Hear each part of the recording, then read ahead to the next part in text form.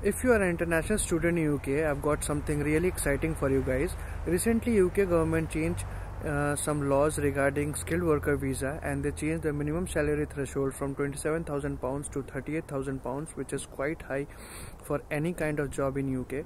But the exciting part is that this law is not applicable to any international students, since all the international students fall in the new entered category and they remain in this category for next 4 years. And this law is only applicable to people who are applying for jobs from outside UK, or if you are trying to change your dependent visa to skilled worker visa.